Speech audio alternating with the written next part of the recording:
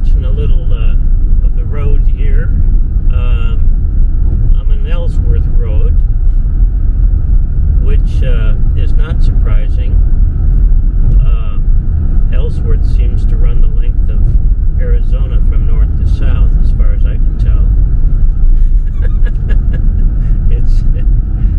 It's a road you're going to end up on one way or another at some point, and probably fairly frequently. You will be on Ellsworth Road. Oh, here's a little sign out here. It says Phoenix. You see it? Oh, it's still 45. And I'm on the road. Oh, man, I'm in the desert. All of a sudden, I'm in the desert, baby. Wow! That's cool.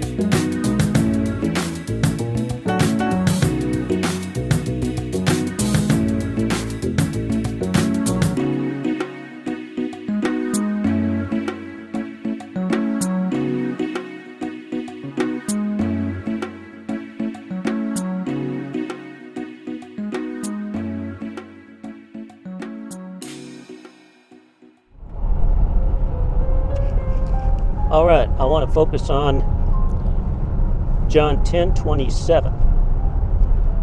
Jesus says, "My sheep hear my voice.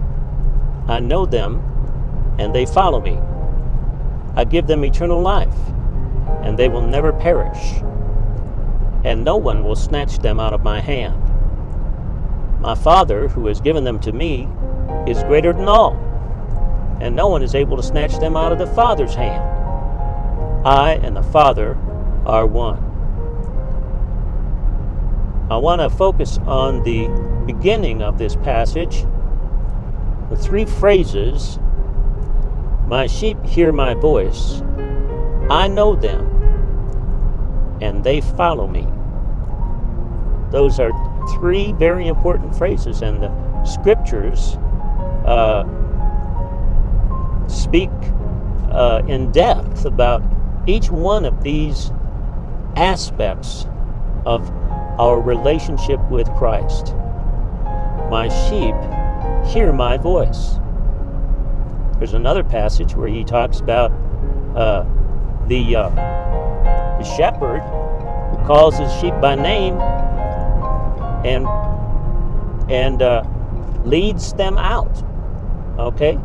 So that's another place where he talks about what it means to hear my voice.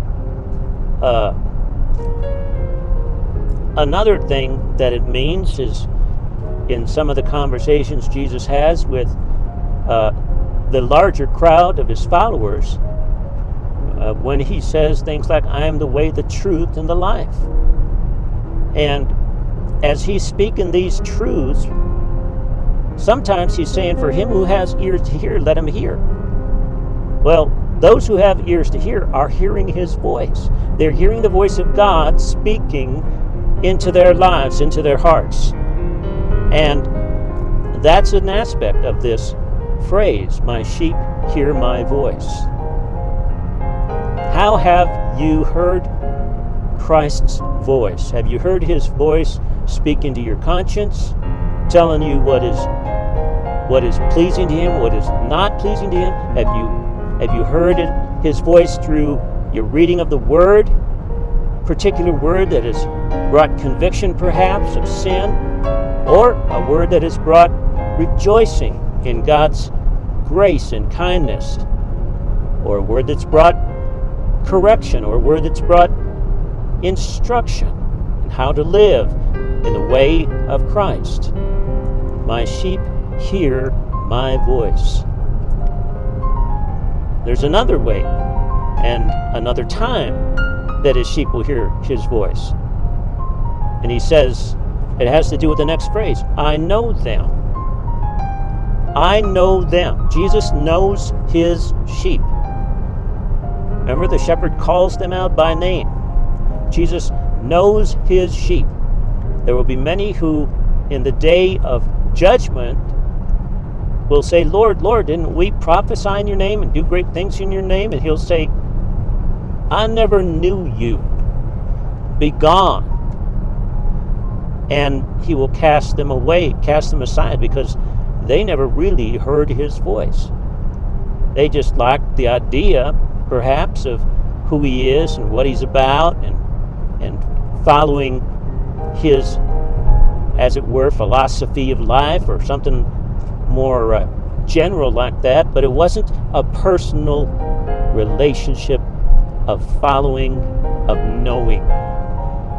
This is the kind of intimate knowledge a friend has, where there's a deep relationship. Well, there's a lot of people who say they know Christ, but there's no real relationship.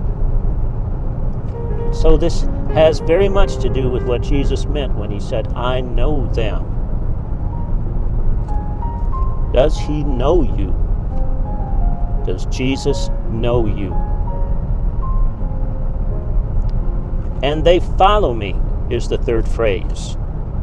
Yes, this is an aspect of being saved.